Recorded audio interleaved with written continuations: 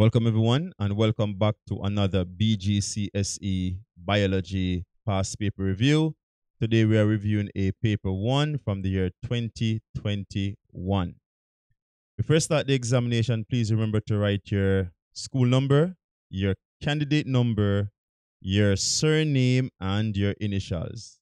Before I start the examination, please remember to read through the entire instructions given, and if you have any question or any queries, please ask the examiner before you begin the examination. All right, let's jump into our first question. And our first question is, the classification of one species of grasshopper is as follows. They gave you the kingdom, the phylum, the class, the order, the family, the genus, and the species. The kingdom is Animalia because it is an animal. The phylum is Arthropoda because it is an arthropod. The class is Insecta because it is an insect. The order is Archaeopteria. The family is Archaeodidae. And the genus is Schistocerca. And the species is Americana. Now the question now reads, what is the binomial name for this species of grasshopper? First and foremost, the binomial name is also called the scientific name. And the scientific name includes the genus and the species.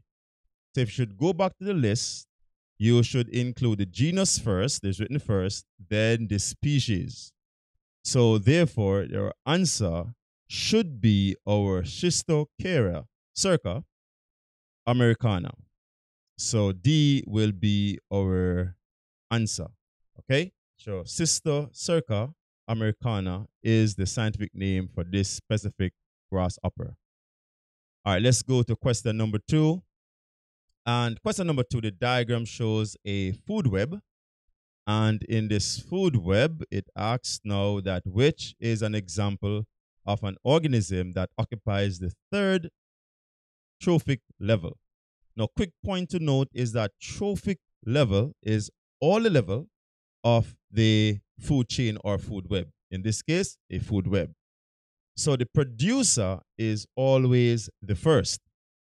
So let's go through this food web quickly and determine our third trophic level organism. And so if you start from the land plants, you go to the aphids and the beetles. So beetles will be a third trophic level organism.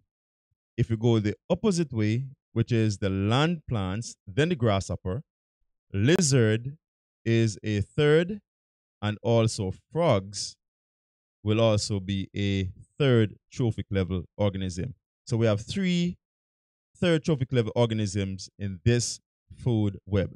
So let's go to our answer and see which of them is actually correct. So for here, now we go back again. Let's just quickly go back. We have frogs, lizard, and beetles. So the only one given here is actually beetles. All right, so that will be our option right there. All right, let's go to our next question, which is question number 3. And question number 3 is said, how do omnivores obtain the complex molecules they need to live and grow?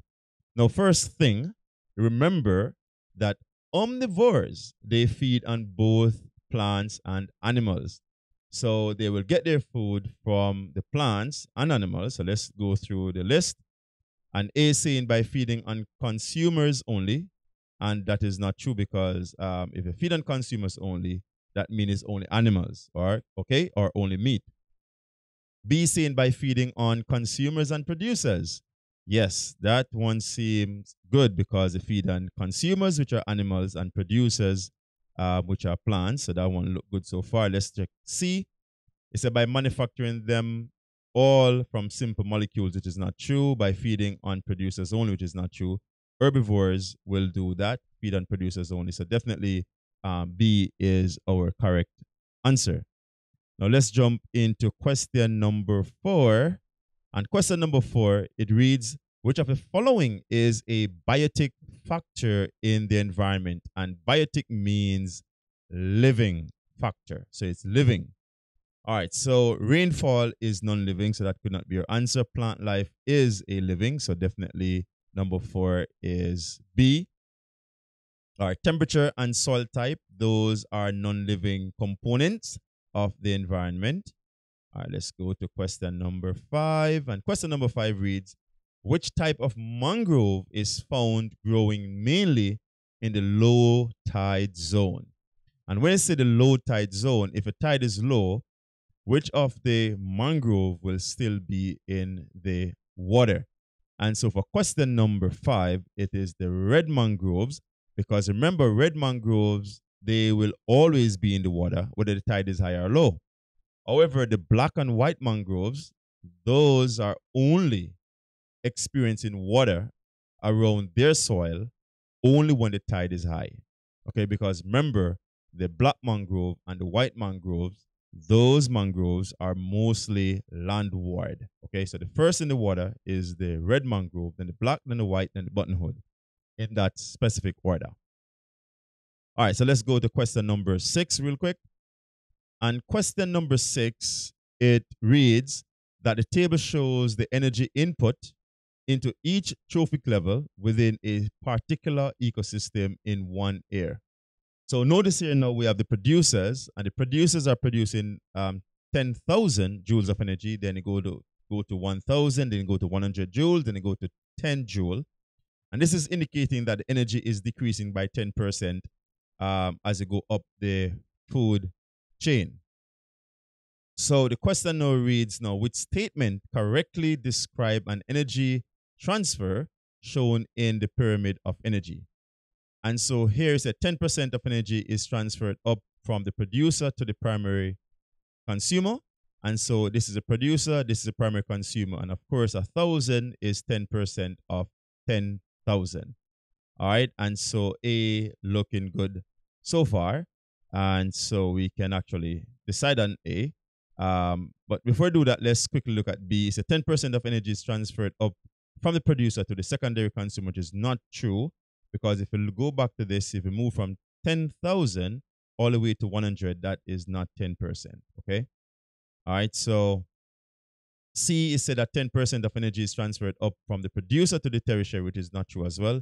It is by each trophic level. So definitely we'll go back to our answer as A. All right. So A is our answer there for number 6. Number 7 is said the cell shown in the diagram has been magnified 3,000 times. It said the diagram is 21 millimeters wide. What is the actual diameter of the cell? Now, point to note here, when it said something is 3,000 times magnified, it means that it was multiplied by 3,000. So to get back your actual size, what you have to do is to divide by 3,000. So number 7 will be B, because you're dividing the size here, which is the actual size, divided by the magnification size to give you your actual size. To get the magnification is the opposite calculation, so it'll be 21 multiplied by 3,000 to get the magnified size. Okay, so B is our answer. All right, number 8. Number 8 reads that the diagram shows 2 plant cells. One is P and one is Q. And of course, there are 2 plant cells as identified. You can look at the shape. You see the vacuole, you see the nucleus, you see the cell wall, you see the cell membrane. The outermost layer is the cell wall. Then you have a cell membrane. Here is a nucleus. Here's a vacuole that I'm pointing to at this time. And of course, the remaining portion here will be the cytoplasm. So it said, how does P differ from Q? Looking at P versus Q, you notice that in Q you see these other cells, well, other organelles within the cell. And these organelles, they are chloroplasts, because plant cell will have a lot of chloroplast. So here now cell P has no chloroplast indicated in it. So therefore, this will be B for our answer. Okay. All right. So no chloroplast is present in P. All right. Let's go to question number 9. And question number 9 is said, which diagram shows a sensory neuron? And we only have 2 neurons here. because this is a regular cell. If you notice, you have a nucleus and so on. B and C are neurons, but which one is a sensory? And the easy way to identify sensory is that the cell body is on the side. So the identification of the cell body on the side of the neuron indicate that it is a sensory neuron. Okay? This one for B is actually a motor neuron, where the cell body is at the end. So at one end, you see the cell body. That's a motor neuron. D is a sperm cell. Okay, so number 9 there is C. Number 10. And number 10 is an experiment was set up to demonstrate a process which occurs in living organisms. And this process, let's investigate what process is this. And so here we have two solutions. We have solution X and solution Y. Now, the level of solution X is at this point. Let me just indicate it right here. All right, so that's the level of solution X. And then we have solution Y in the beaker. We have a tissue funnel, and we have a partially permeable membrane at the tip of the tissue funnel. Now, since we have two different solutions, we know for sure that this process will be osmosis. Okay? Now, the statement now state that after 30 minutes, the level in the tissue funnel was higher. So let's just put a mark in that this increased about there. Okay? It's the fact that it increased. That's the most important thing. It doesn't matter how high, the fact that solution X increased. Now, so what does this show? Now, a quick point to note, if the level of the solution in the tissue funnel should increase, it therefore means water will move from the outside into the inside of the tissue funnel. That means water is moving from the beaker into the tissue funnel. Okay? So what is causing that? That's very important to note. What is causing that? If water is moving from the beaker in, it therefore means that water is moving from a dilute solution into a concentrated solution. And that's something you need to know about osmosis. So water moves from dilute solution into concentrated solution. So what we know here is that Y is dilute or more dilute compared to X itself. Okay, so X should be more concentrated. So let's look at our options. And the options here said X. Solution X is more concentrated than solution Y, and absolutely this will be your answer right off the bat. Okay, and we could go through the other options and you will realize that they are false because the solution X and Y are of equal concentrations. If the concentrations are equal, then there'll be no net movement of water, so the levels will remain the same. If X is dilute and Y is concentrated, then X will decrease and Y will increase, okay? And then D is saying that the solute diffuses from Y to solution X, which is not true. The solute will not move. So if it was sugar, the sugar stays there, but the solvent will move, which is water. So definitely A is our answer there. Now let's go to number 11. And number 11 is that some plant cells are placed in a solution with a higher concentration. This is very important. Higher concentration, very, very important, right? Than that of the cells. So if the concentration is higher than what is inside the cell, then we expect water to leave the cell into the solution, okay? So it's a movement of water by osmosis. It will leave the cell. So let's look at where it will leave the cell is between C and D. So these two will be out because the only way A and B could be correct is if the solution was dilute, okay? All right, or even distilled water. So it will go in. But since it's higher concentration than the cell, water must leave. And if water leaves the cell, then the cell itself, so the volume of the vacuole will decrease because remember the vacuole stores water, right? So if water is leaving the cell, the vacuole will decrease. So option C will be our correct answer for this question. All right, let's go to question number 12 now. And question number 12 is said that which enzyme breaks down starch? All right, so right off the bat here, we're going to see our answer here because amylase breaks down starch. And just to point this out, we have two types of amylase in the digestive system. We have one that is called salivary amylase, which is in the mouth, and the salivary amylase will break down starch into maltose. And we also have a pancreatic amylase, and the pancreatic amylase, which is produced in the pancreas and work in the small intestine, they will finish the job by now breaking down the maltose that was formed in the mouth into glucose. All right, so definitely amylase works with starch. Amylase breaks down carbohydrate. Starch is a carbohydrate. Lipase breaks down fat, so definitely that can't be your answer. Protease breaks down proteins, and you must know two proteases that are present in our body. And one is pepsin, which is found in the stomach, and then the other one is trypsin, that is found in the small intestine, that is produced by the pancreas. So trypsin is a protease as well. So number 12 is definitely A. All right, number 13. Let's go to 13 real quick. Now, number 13 is said, what color would be expected if two pieces of fish were tested separately using Benedict's Benedict test and the Biret test? So if you use Benedict solution and the Biret solution, what should you get? Now remember, Benedict's is used as test for sugar, and Benedict's itself is blue, and it will change to brown, red, or orange if sugar is present. Now the Biret solution is used to test for proteins, and Biret is also a blue solution. So both of them are blue solutions, but Biret will change into purple or violet if protein is present. So if you're testing fish, you should not see sugar, right? Unless they specify that is a sugar glazed fish, right? But fish by itself, pure fish, only meat, flesh, then you will not see sugar. So the blue solution should remain blue. All right, these two, blue black, will definitely not be correct. Orange will not be correct. So yes, should remain blue. So this is correct. And the Biret, since it's protein, it should change into purple or violet.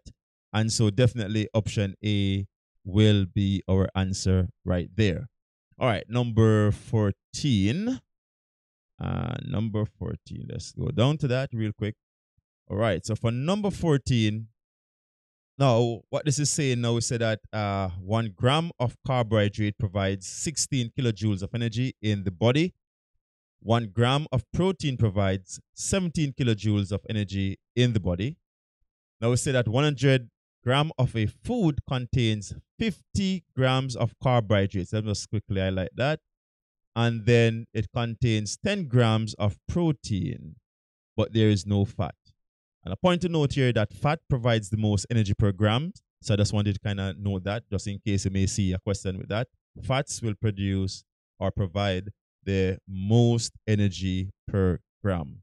But our primary source of energy is carbohydrates. Okay, so please just make sure you understand that concept. Now, the question now asks how much energy is provided by 100 grams of this food. So again, in 100 grams, 50 grams of carbohydrates. So if 1 gram of carbohydrate produces 16 kilojoules, so let's just quickly do our mathematics right there. So we're going to multiply 16. So let's say 16 times 50. And 16 multiplied by 50, what we should get there is, it's 800. So yeah, 800. Okay. All right. So 800 kilojoules from the carbohydrates. And for proteins, now it's going to be 10 grams multiplied by 17 kilojoules. It's going to be over 17 multiplied by 10, and that will give us 170. And so let's put that there. And so the total here now, 170. And a total there will be 0, 7, and 9. So our total here, based on this information, should be 970 kilojoules of energy provided by that 100 gram of food. Okay, so number 14 there is D. All right, so let's jump into our next question, which is question number 15. And question number 15 is said, which row correctly matches parts of the digestive system and associated organs with their functions? Now, we have three functions here. We have digestion, absorption, and assimilation. Now, remember what is digestion? Digestion is a broken down of food or substances into smaller portions that can be absorbed. And now, absorption is when these nutrients that come from food, because digestion is changing the food into nutrients. And so the nutrients that are formed now are taken into the bloodstream, and that is absorption. Now, assimilation is when these absorbed nutrients now become a part of the body or tissues of the body. So let's run through this. Digestion, esophagus does not involve in digestion. It's only a passage or a movement of the food from one place to the next by wave-like action. So esophagus and the digestion here will be incorrect. The stomach involves in digestion, absolutely. All right. The pancreas is not for digestion. It is for secretion or production of enzymes. All right. And remember, there are three enzymes produced by the pancreas: our pancreatic amylase, our trypsin, and lipase. So we can know that C will be your answer because it's the only one that is correct for digestion right now. Okay. In terms of digestion is taking place there. All right. All right. And for absorption, let's go back a little bit when I talk about digestion. Again, the pancreas produces the enzymes for digestion. So it do have digestive properties in terms of producing enzymes, but no digestion is taking place there. Okay. Now, absorption is in the small intestine. So definitely C is looking good straight across. And assimilation, the liver, substances are taken from the small intestine after they absorb into the liver. For example, our amino acids, and then amino acids now are used differently or for different functions to make proteins that are needed different parts of the body.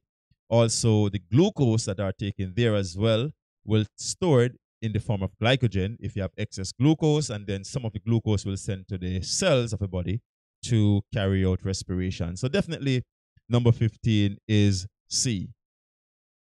All right, let's go to number 16. And number 16 is said, which substance is secreted in the small intestine?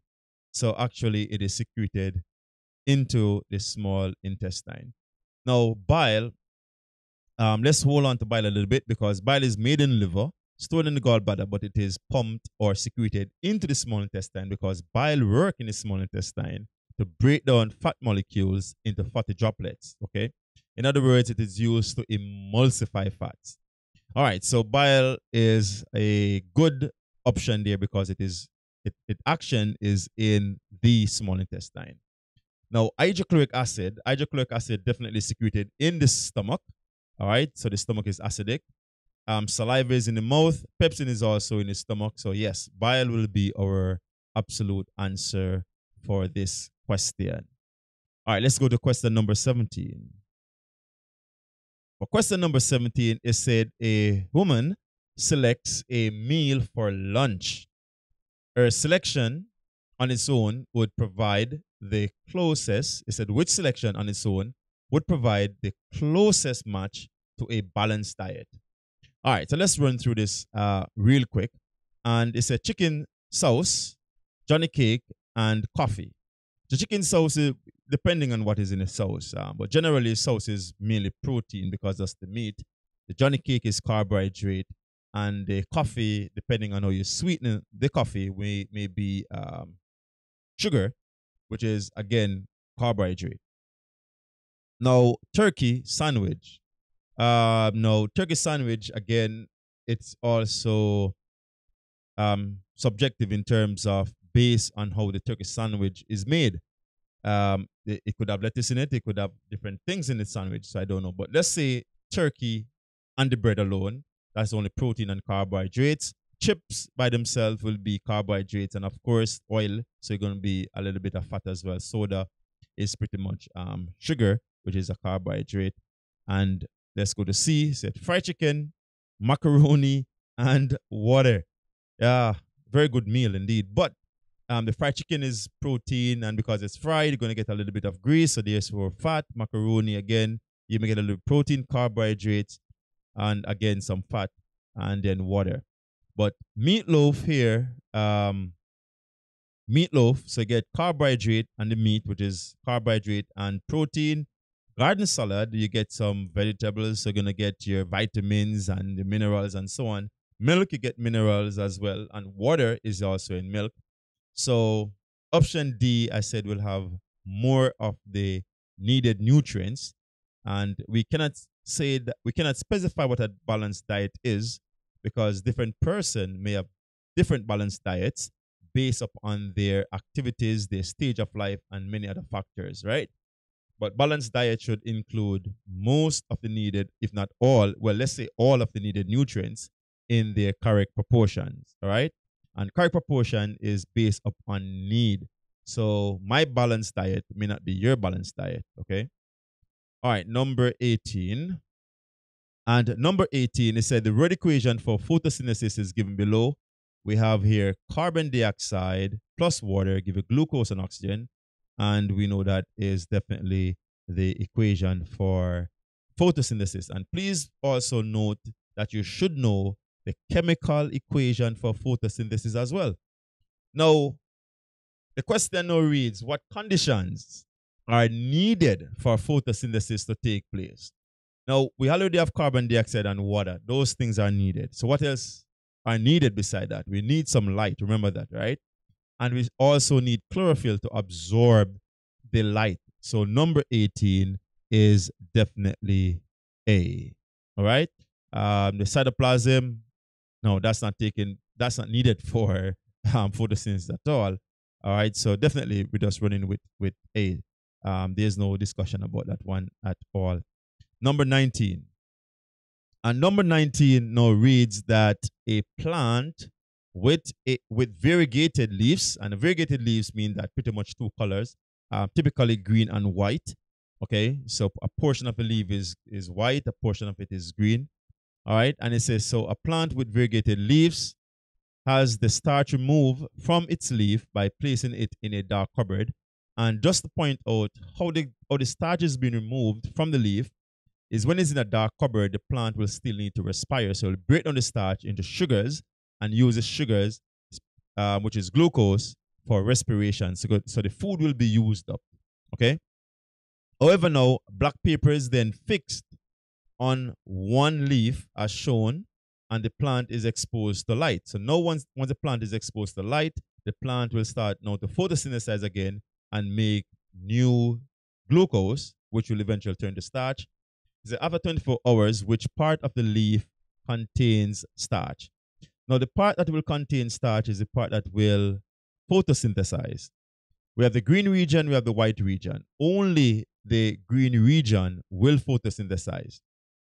So let's look at the regions here. A is a white portion, so therefore no photosynthesis, therefore no sugar, no starch will be found there.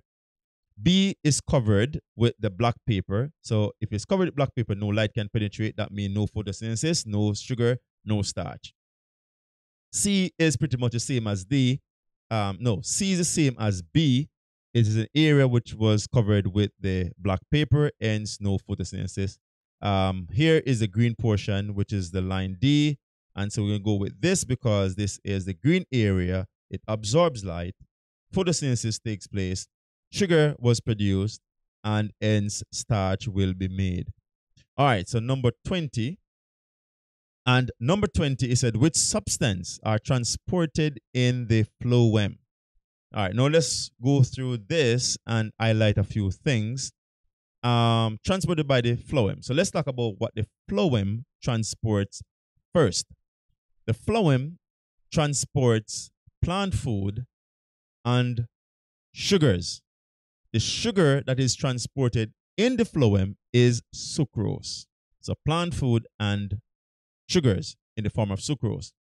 Now, starch is not being transported in it. So let me just highlight starch. Starch is not transported. Starch is a stored molecule. Okay, starch molecules, they are stored. So therefore, it's not being transported. So starch is out of the picture. Amino acid, yes, because amino acids are the monomers that are used to make proteins, and plants need amino acids that they will use to make their proteins. And of course, plants do have proteins as well, all right? Now, part B now, or option B, is amino acid and sucrose, which seemingly good because both of them are transported there. But let's look at C. It's a proteins and starch. Again, starch is incorrect. So anyway, C starch, they're incorrect. So option A, C, and D, they're incorrect because starch is stored, not transported. And again, proteins are really not the portions that are being, proteins form structures. So proteins are not transported. The amino acid, though, which is the smaller units of proteins, they are transported. So definitely 20 is B. All right, let's go to 21. And we are almost to the half mark. Now, 21, it said that 4 plants were set up to investigate the rate of transpiration using a potometer. And potometer, I wanted to make sure I mention this because it said investigate the rate of transpiration. The potometer itself does not necessarily tell you the rate of transpiration. What it does, though, is measure the amount of water uptake or the rate of water uptake. Okay, because remember now, why it cannot specifically or give you the exact value of transpiration because some of the water that is uptake in the plant are being taken into the plant. Some of that water is used for other functions such as photosynthesis and also transport and other chemical reactions. So all the water that is taken up into the plant is not used for transpiration or is not transpired away from the plant. All right. So just to make a mention of that. All right. So in which plant did the most transpiration occur? What I will say though, that the rate of water uptake is an indication of how fast transpiration is taking place, but it can't give you the exact value. So right here now we have distance moved by bubble in millimeter. And again, once the potometer is used and the plant is in the potometer, you will see water bubble moving throughout the potometer. The water bubble is an indication of the movement of water. So of course, the higher the bubble moves or the greater distance the bubble moves is the indication of greater rate of transpiration. So definitely we're going to go here as A as our answer for question number 21. All right, number 22 is which process, let's go back a little bit. It's which process inside cells releases energy useful to the human body. And this is now very important. This which process. And off the bat, digestion is not, excretion is not, ingestion is not, because ingestion is taking in food into the mouth. And so respiration is what produces energy. And so right off the bat, we know that question number 22 there has to be D. All right, number 23. And question number 23, it said what 2 features of an alveolus aid in gaseous exchange? Now, gaseous exchange, for example, you must remember for something to have gaseous exchange, you must have diffusion. And so therefore, the structure must be moist. You can write these down. The structure must be moist, must have a large surface area, must be thin, and also a great amount of capillaries or a large supply of capillaries. And so let's run through it. Dry surface, that's out right there as well. 1 cell thick is good. Dry surface and associated with many capillaries. Many capillaries is good, but the dry surface part is out. So A and B will out because of dry surface. Saying it is moist is good, but few capillaries is not the best thing. D is saying that is moist and the wall is 1 cell thick, which means very thin. 1 cell thick is very thin, in other words. So 23 there will have to be D. All right. Now let's jump to question number 24. Now question number 24 says, which blood vessel, if it were to become blocked, could lead directly to a heart attack? So let's go through these blood vessels really quick. So 24A, it said coronary artery. Now, the coronary artery is what supply the heart itself with blood. So in other words, it supply the heart with the nutrients, the oxygen, and all those things it need for it to function. So if the heart is not being supplied with nutrients and oxygen to carry it respiration and nutrients to keep it healthy, then definitely it will cause problems of the heart and the heart could fail. So A is a good option. All right, the pulmonary artery definitely is not good because that one will go to the lungs, so it'll affect the lungs mainly. All right, the pulmonary vein is also again from the lungs. So this one coming from the lungs, this one is going to the lungs. Pulmonary artery goes to the lungs. Pulmonary vein comes from the lungs back into the heart. The vena cava is coming from the body into the heart. So the one that directly affects the heart in terms of its function is the coronary artery. Okay, so 24 there will be A. Let's go to 25. And question number 25, which is halfway our mark right now, it's a diagram shows a double circulation. And what is a double circulation? Let me just put a line through this. I'm going to break this thing in half. So the heart is here and half of it is on one side, right? So double circulation means that the heart is pumping deoxygenated blood and oxygenated blood at the same time without being mixed. That is double circulation. So it's like a two-pump system. They will never mix. And because a septum is right in the middle of the heart that separates the oxygenated blood from the deoxygenated blood, and both sides of the heart are working as individual pumps. One is pumping oxygenated blood, one is pumping deoxygenated blood. And so the question now asks here, which vessels carry oxygenated blood? Now, a kind of easy way to know this is that whatever is going to the body must be oxygenated blood. So B must be oxygenated. A must also be oxygenated as well. It's coming from the lungs itself. And a point to note here is that this side that I'm pointing to right now, which is A and B, that is the left side of the heart, which is your right hand because you facing the heart. So this is the left side. So A and B should be our answer. All right, and so let's go into that. So A and B, and that means A should be our answer right here. All right. The other two letters, which is they are C and D. C and D will definitely be deoxygenated. Coming from the body and also going to the lungs, they are deoxygenated. All right, question number 26. Now, question number 26 is said, which group contains substances that are all carried around the body, dissolved in the plasma? All right, so let's run through option A. For option A, it said amino acids, which is true. Carbon dioxide is pretty much associated with the hemoglobin in the red blood cell, but this is saying in the plasma of the blood. So because of carbon dioxide, it's wrong. Also, glycogen. Glycogen is not transported around the blood. It's actually stored in the liver and actually converted back into glucose in the liver. So it's not transported around the body at all. All right. B, it said glucose and glycogen. Glycogen, again, is a no-no. Lactic acid is produced in the muscles during strenuous exercise or when you have low amount of oxygen in the cells.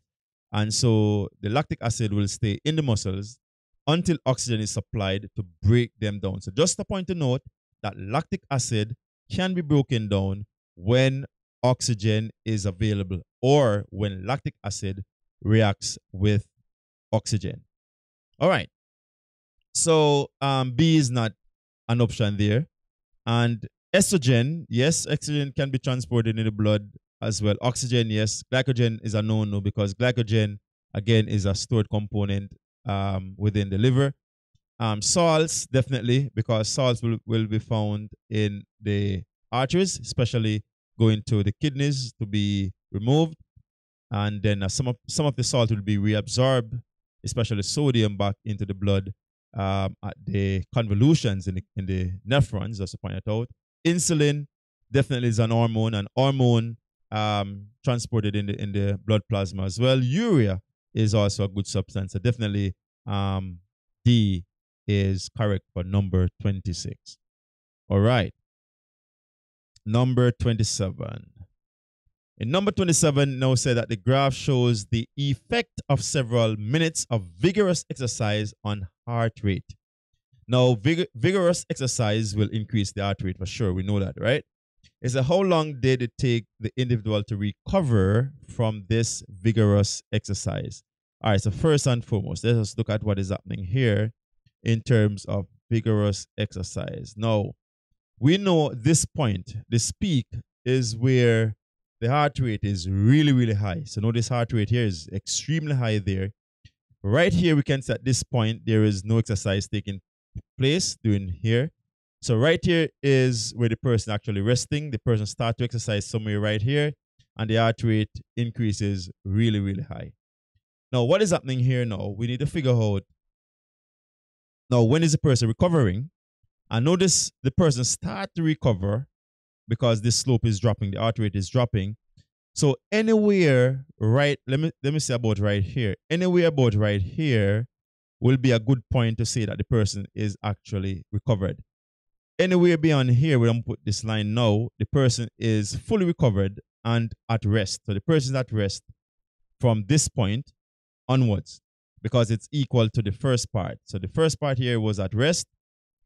Beyond this point is also at rest. Here is where the person actually recovered when the slope is actually technically finished, in other words, right? So anywhere about right here. So let's say the person start at 5.5, roughly 5.5, and finishes at 25.5 thereabout. So it will take from 25.5 and minus 5.5 from that. We should get there about 20 minutes. So 20 minutes should be our answer, okay?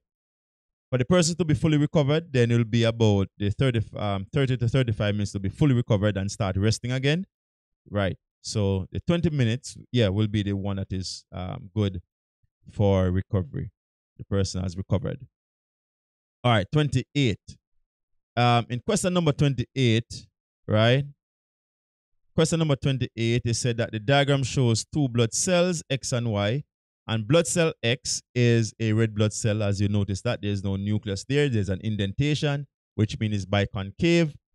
And the other name for a red blood cell is erythrocyte.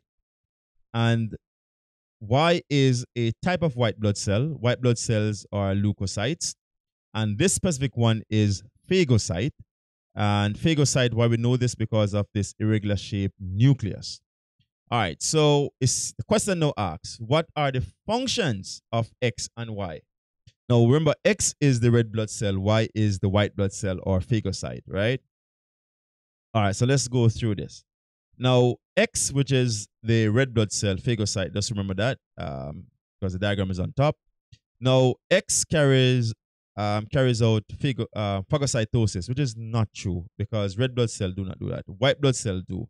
Matter of fact, the phagocyte will carry out phagocytosis. So this is not true for X at all. So this is actually wrong. Cell X carries oxygen, which is true. So B look good because of carrying oxygen. Cell Y produces antibodies, which is not true. So we must cross out the one that are not true. This is not true for that. And matter of fact, both of them for A are not true. Carries oxygen, it is true. Produce antibodies, not true, because it is lymphocytes that produce antibody. Phagocyte will engulf and digest bacteria. Carries oxygen is true here for cell X. Carries carbon dioxide for white blood cell, no, that is not true. Produce antibodies, X produce antibodies, not true. No, we're in trouble. Carries oxygen, not true. Now, if you notice here, all these for Y, they are actually incorrect. We have two correct, one for X. So there's no option here for this. So there's no answer. But the answer for this, we could change any of this, which is B or C if you want. You can make a note on your paper. And you can make right here that cell Y engulf and digest bacteria, all right, or pathogens, right? They do not produce antibodies. They actually engulf and destroy the bacteria.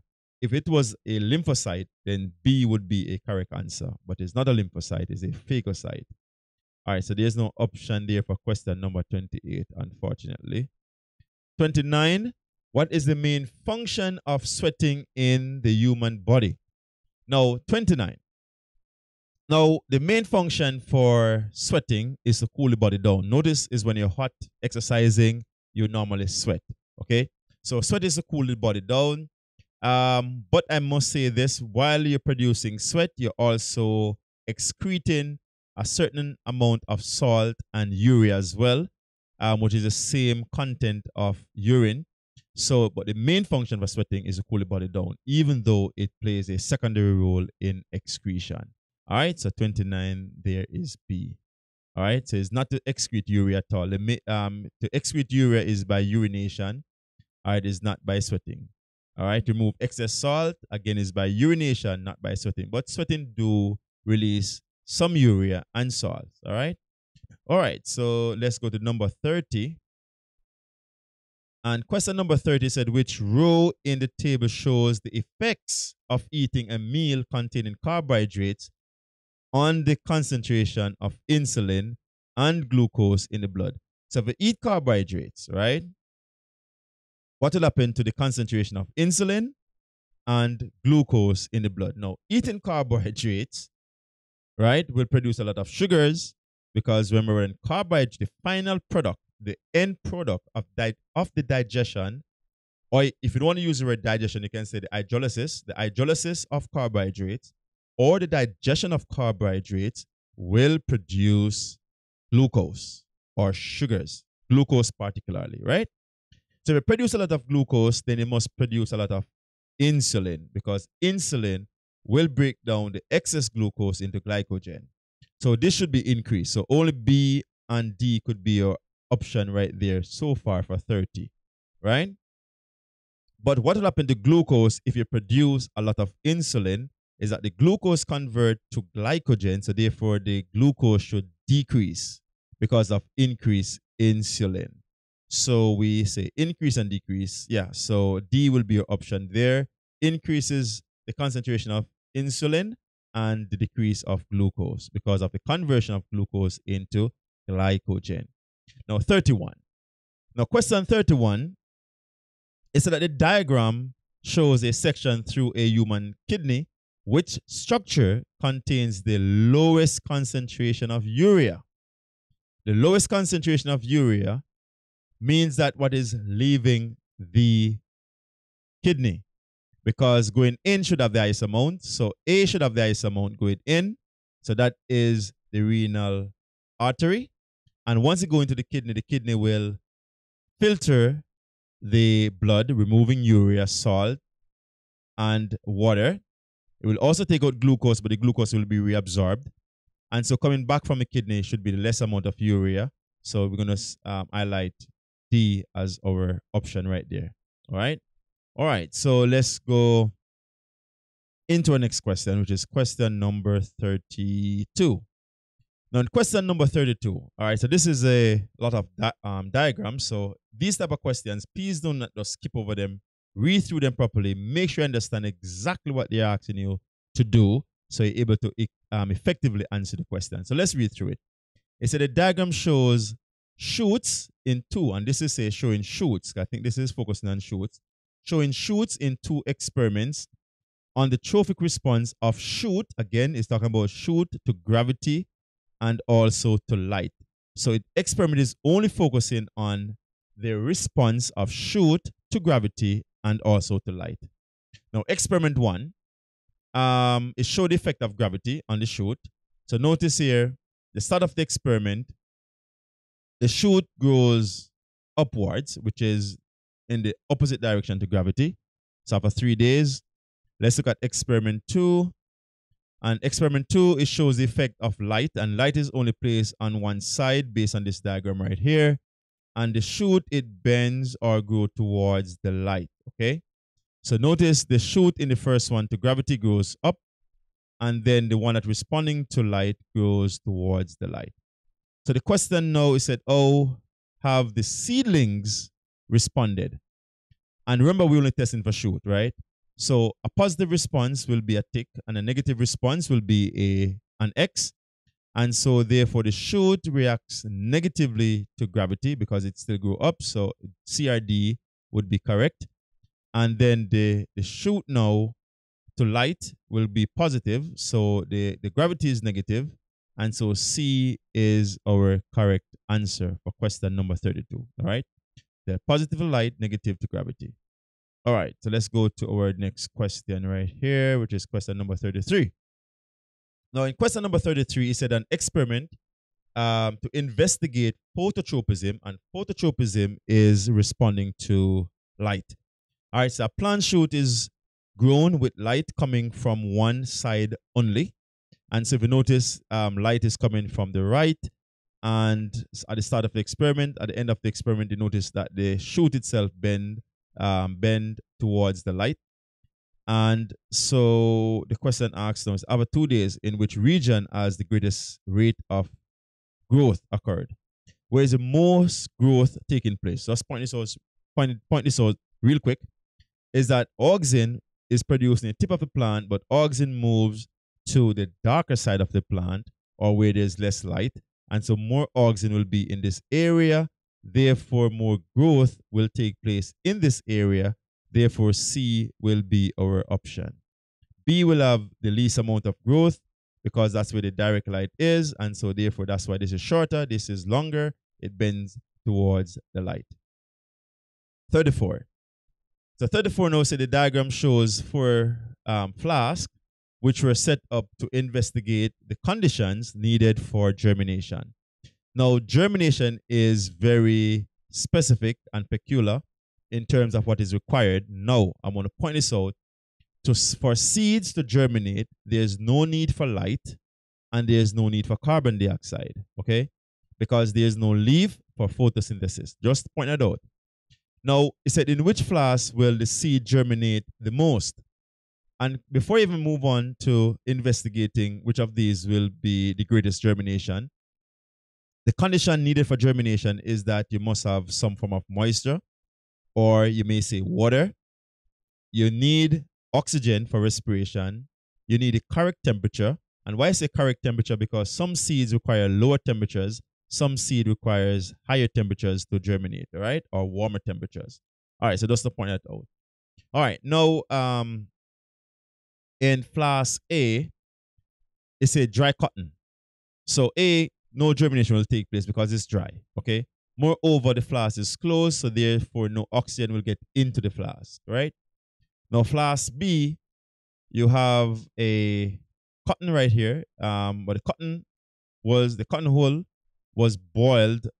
So you have boiled water in this flask. So if you have boiled water, then what will happen to the seeds is that the enzymes in the seeds will denature. So the boiling water will destroy the enzymes within the seed. Now for flask C and D, they are the exact same thing. They are open. Oxygen could get in. The cotton hull is damp. Yep. And the seeds are there. But the difference between C and D is that C is at a higher temperature, if you notice it, and D is at a lower temperature. And remember now, to activate enzymes, you need a warm temperature, not hot or too high temperature, but moderate warm temperature. And this is 2 degrees Celsius. The enzymes might work, but they're going to be slow because the enzymes will be inactive. But the enzymes are more active at a warmer temperature. We call it optimal temperature. All right, so this will be better than flask D. So 34 there will be C as our option. All right, let's go to question number 35.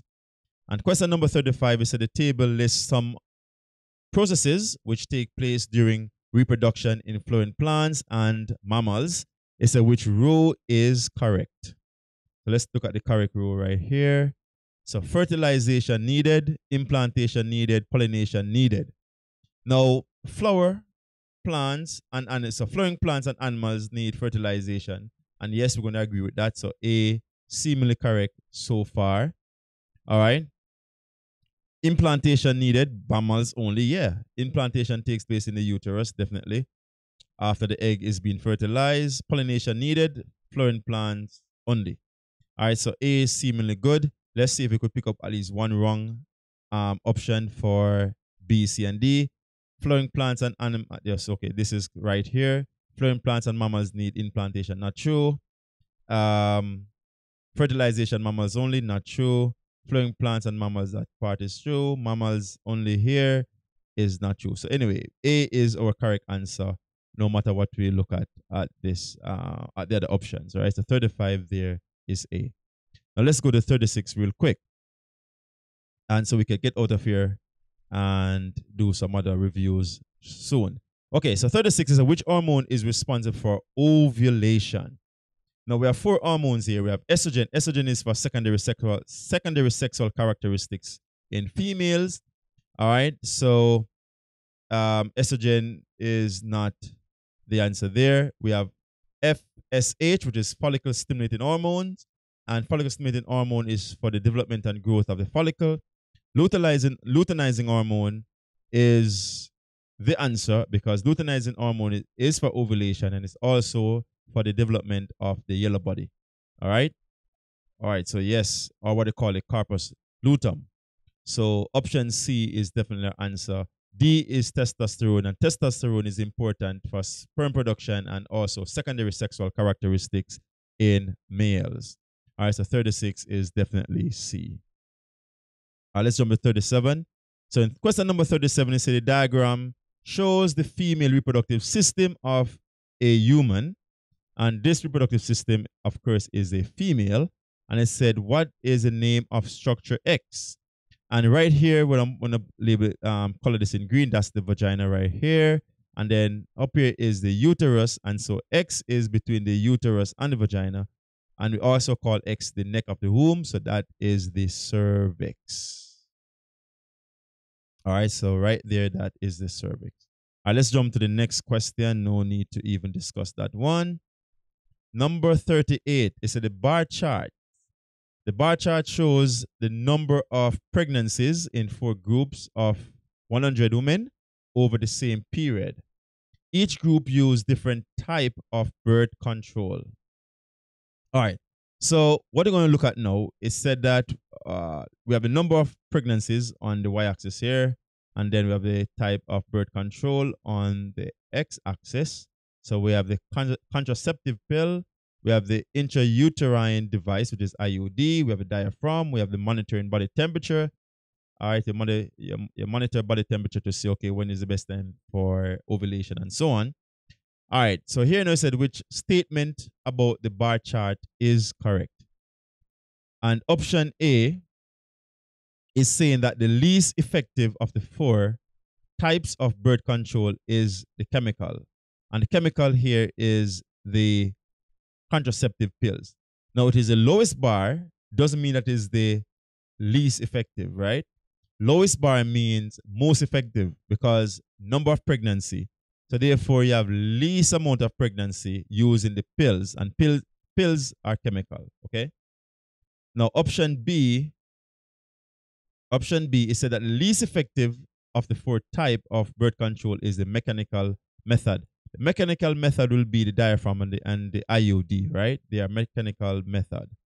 C is saying that the least effective of the 4 type of birth control is the natural method. The natural method is looking at your body temperature. That's a natural method, and then estimate when is the best time to conceive or not to conceive. Yeah, so definitely C is correct. And D is saying that the least effective of the 4 types of birth control is surgical. There's no surgical method actually shown here. All right. And so even though doctors need to put in the IUD, it is a mechanical device. All right. And so here, again, is the least effective because the monitoring body temperature, you actually have the most pregnancy. All right. So let's go to question 39 now. And question number 39 is said that the diagram shows the human brain, which area is responsible for coordinating movements. And movements is a form of coordination and balance. And A and D, they are actually the same part. They are the cerebrum. And the cerebrum is for voluntary actions, for intelligence, memory, and so on. We have B, which is the cerebellum. And the cerebellum is for coordination and balance. So 39, they're going to be B. All right, so it's for coordinating movement, which is balance and coordination. C is the medulla oblongata, and the medulla oblongata is for involuntary actions, such as your breathing, your digestion, and so on. Question number 40. Question number 40 is the diagram represents a simple reflex arc. We have the spinal cord, we have a neuron R, and neuron R is the sensory neuron. Why? Because it's coming from the sense organ, which is the skin in the finger. And then you right here, you see that I'm gonna put a green spot right here. That's the cell body, which is on the side. So that's a sensory neuron. P is a relay neuron, and then Q is a motor neuron in that exact order. So the impulse travel from here to that way, come down to this way. All right, so let's see what they're asking us to do now. Is what sequence of neuron does a nerve impulse pass through during a reflex action? So it must go through R first, indicating by this arrow that I put on this one. Then it go to P, then it go to Q. So it must be RPQ. Okay, so RPQ. The RPQ is D. Okay, RPQ is D. All right, so that was question number 40. All right, so D is that answer. Question number 41 and 42 refers to the diagram of the eye shown below. Now, here is our iris, as I pointed out. D is our lens. B is our retina. And after retina, you have your choroid. And after your choroid, you have your sclera or sclerotic coat. And C is your optic nerve.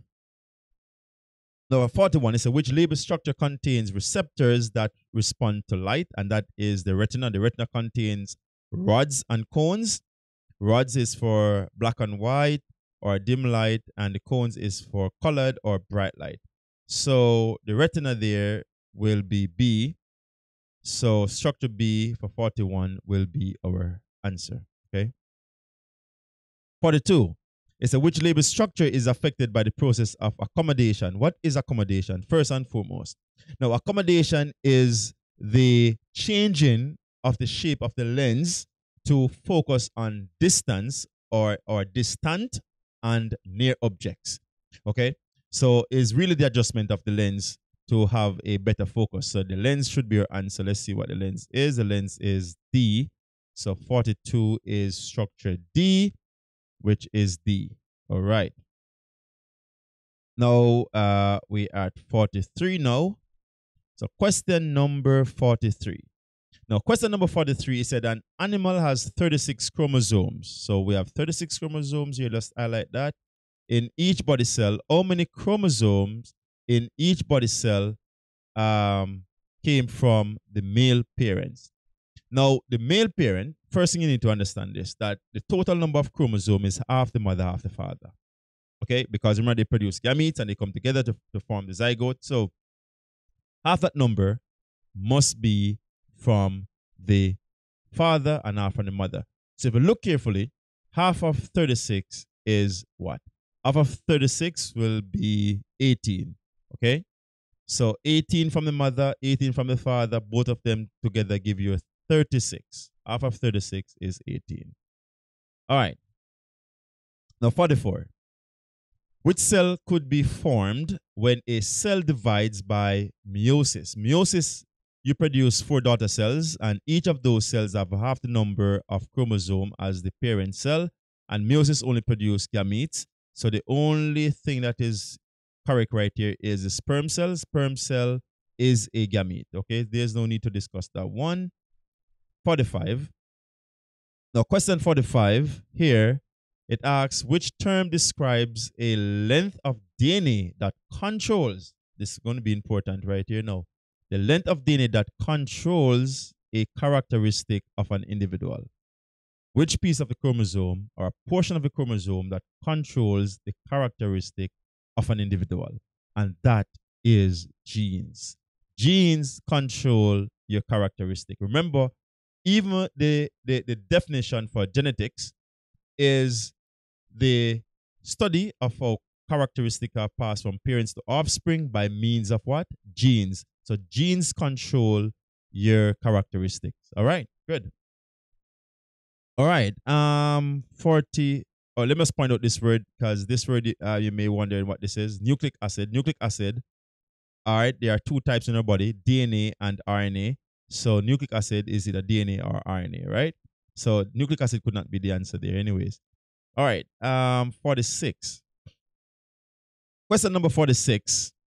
It reads now that what is expected to happen to the recessive trait when pure breeding plants, and let's say pure breeding plants, showing the dominant trait are crossed with a poor breeding plant showing the recessive trait.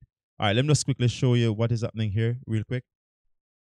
When I said that pure breeding plant for dominant, it means that is the homozygous dominant. So let's use T. All right, let's use T for that. So we're gonna have two uppercase T's here. Okay, we're gonna have two uppercase T's. All right, so two uppercase T's. All right, and if we have two uppercase T's for that, let's do the recessive now. Purebred for recessive. Pure mean only recessive. So we're gonna have two small T's here, and we could use any letters. I just want to use T as an example. So the two uppercase T's are purebred dominant. That means only dominant alleles are there. Now, it said now what is expected. For A, so the recessive trait becomes dominant. No, that will never happen. Recessive trait can't become dominant trait in no shape nor form. Now, B now, it said that the recessive trait is never expressed in subsequent generations. Not necessarily true. It depends on how you actually cross. And remember, we also have something that is commonly called skipping generations, right? So recessive trait could show up down the line. For C now, it said that the recessive trait is expressed by some offspring in the first generation. But let's see what happened in the first generation, right? So if you do a Punnett square real quick, you're going to realize that if you put these like this, let's put the two uppercase T's on top, just to show you what happened in the first generation here, and then put the two small T's at the side. It doesn't matter if you put them on top or side. It really don't matter to get the same result. Anyways, so in this box, you're going to get an uppercase and a lowercase. This other box here, you're going to get an uppercase and a lowercase. All right. The bottom one is upper and lowercase as well. Remember, it's row by columns. The last box is also upper and lowercase as well. And so if you notice the first generation here, they are all heterozygous. That means the recessive trait can never be shown. And so A is wrong, B is wrong, C is also wrong. And then D saying that the recessive trait is expressed by some offspring in the second filial generation. And that will be true because if you take two of these offspring, which are two heterozygous, then you're going to get a 3-to-1 ratio. That means 25% of the second generation will show recessive trait. All right, and so you can do the cross between two of the heterozygous, and you notice that you get 25% of the recessive trait being shown in the second generation. So yes, option D is correct, 46. All right, we're almost there. 4 more questions to go. All right, so question 47, it said the Punnett square shows the expected offspring genotypes from a cross between two parents. What are the genotypes of the two parents? Okay, so now we have the box. We need to figure out now what is the genotype of the parent. So let's look at the easy way to do this. For you to get this box to be two uppercase B's, then this column must be B, uppercase B, and this row must also be uppercase B. That's the only way you can get two uppercase B here, right? Let's go to the next one right here. If this row now is uppercase B, for you to get a lowercase b, then this must be a lowercase b here, right? Let's go to the bottom row. If this column is established as uppercase B, and here you have two uppercase B's, then this row must also be uppercase B's. So if you notice it now, you match up all them together, you get that. So that is correct. So one parent must be uppercase B's, the other one must be uppercase and lowercase b, which is homozygous dominant here on the side, and on the top is heterozygous dominant. So let's see, B is our answer for 47. I could just circle this one. So B is correct for that. All right. Let's jump to our next question, which is 48. Now, for question number 48, it said, which is one possible disadvantage? So looking for a disadvantage. What is one possible disadvantage of growing genetically modified crops compared to growing non-genetically modified crops? So a disadvantage. Cheaper to produce. That is true. That is an advantage for genetically modified crops because they will make the crops better for them to grow better, right? Cheaper, faster, and all of that. Greater nutritional values. If you modify them, it should be better. So that should be an advantage. Greater risk of causing allergic reactions. That's a disadvantage because based on how they are modified, they can cause allergy in some persons. All right. So greater resistance to pests. That should be an advantage right there. So 48 is C. All right. Let's go to 49. Two more questions to go and we are out of here. All right, so 49 and 50 refer to this graph. Okay, so I guess they leave the one that you have to analyze more for last. Okay, so anyways, they said that here now, it's a fish and beef cattle are farmed to provide a source of protein for humans. The graph shows changes in the global production of farmed fish and beef cattle since 1950. So if you look at the graph carefully, you notice here now that it's a global production per million ton. All right, million tons actually. And we have the number of years from 1950 to 2010. All right, so 2015 will be something somewhere right here. All right, so anyway, let's look at the question, what the question asking us to do. Now, 49, it said in 2012, which is 2012 will be about 2 lines after this, based on how the graph is divided by. Yeah.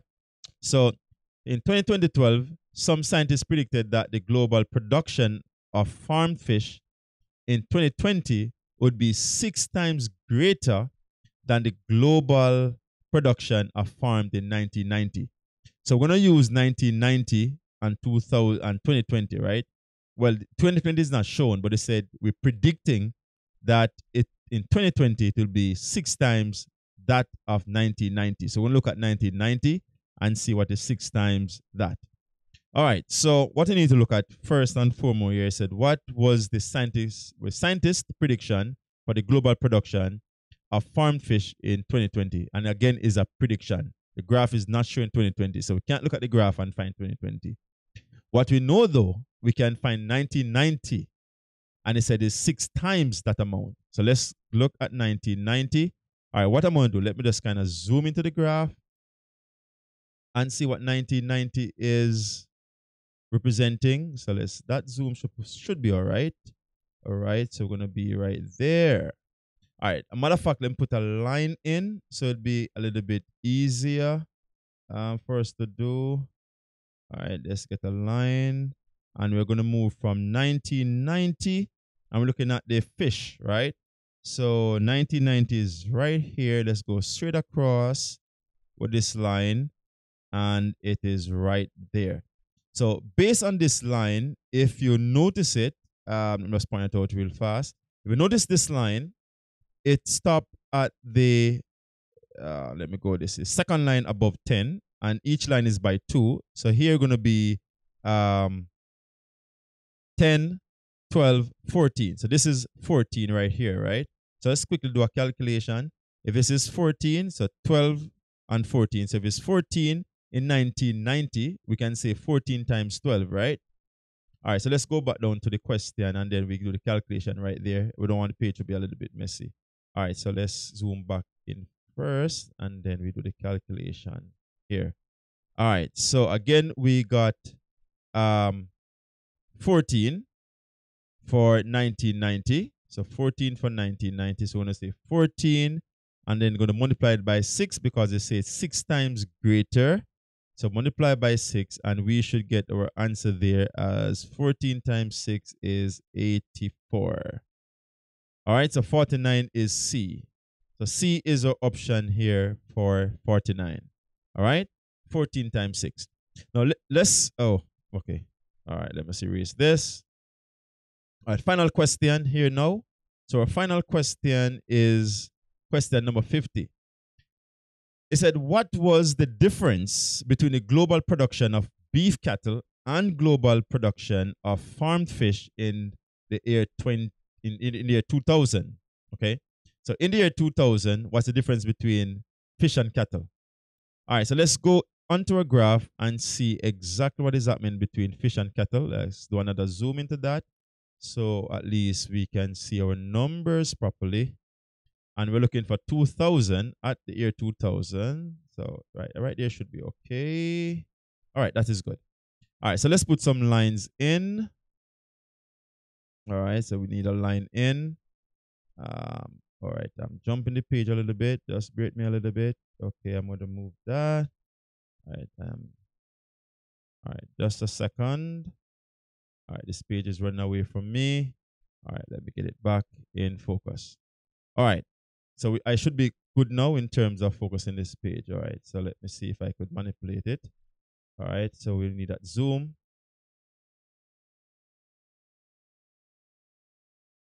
All right, so something is going on wrong with the page. Just a second, I'm going to get it back. So we need that zoom in.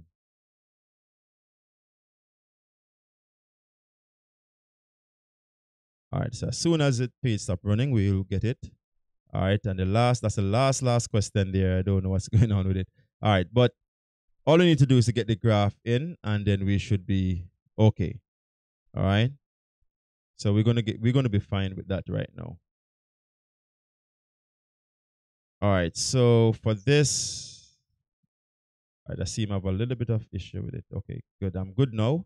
All right, so it's the last question. So let's zoom in first and go all the way back down to question 50 with this. All right, and we good. Okay, so I'm going to zoom back into the graph, and now we're going to look at the difference between both of them real quick. And we're looking at the fish and the cattle at the year 20, at the year 2000, a matter of fact. So 2000 for fish will be right here. Okay, so I'm going to go straight across with this line from 2000 right here for the fish. Okay, so I'm going to take this line right over, and I'm right here. All right, and then I'm going to do another line for 2000 for the cattle, and 2000 for cattle will be right here. I'm just trying to line up this line properly. So make sure I get this line. Okay, it's right here. Good. So now I have my two lines. All right, so let's do this now for my two lines. My first line here is the second line of is the first line of a 30, so it's going to be 32. So one here going to be 32, and this line here is the third line after 50, so it's going to be 56. So my difference here is going to be 56 minus 32. Okay. Let me just go down to the question and do 56 minus 32, so we see our option. Okay, so let me just get another zoom into that. Zoom back in. All right, that is good. So we say that it was 56, and so we're going to be 56 minus our 32, and 56 minus 32, that is 24. Okay, so this is 4 and 2. So 24 is our answer, and so A is our answer for number 50. All right, so I apologize for the little glitch just now. All right, so again, we're at the end of it, and I hope you do well in the examination. Take care, and I will see you soon. All right, be good.